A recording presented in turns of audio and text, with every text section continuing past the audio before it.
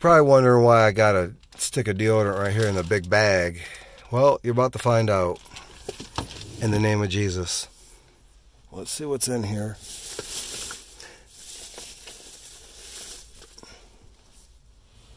Just went to what is that place called? Dollar Tree for $10. I got all this right here for $10.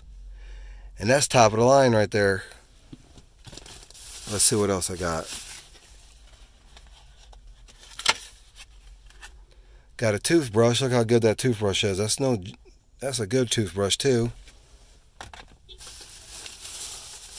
Let's see what else I got. If I could get this. Got some socks right here. These are some decent looking socks. They ain't too bad. Got a couple things of toothpaste here.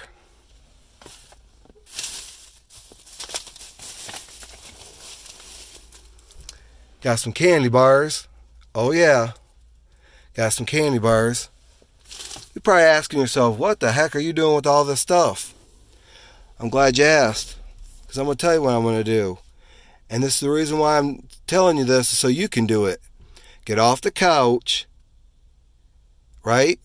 Quit being lazy. And I know everyone in their city has a homeless person. What you could do is, you could get all this stuff right here too and bless a homeless person for $10. I'm doing 2 people today.